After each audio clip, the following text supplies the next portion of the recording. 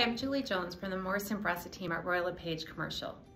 The office leasing market is certainly challenging, but there is reason to be cautiously optimistic. While Toronto leasing volumes are down 33%, the sublease market is still higher than pre-pandemic averages. The interesting thing we are seeing is demand for office purchasing is very active. We attribute this to the following. 1, business owners want to control their own space. And 2, interest rates are still very low. As an example, last month we listed an office in Burlington that had multiple offers in 2 days and sold firm within 3 days.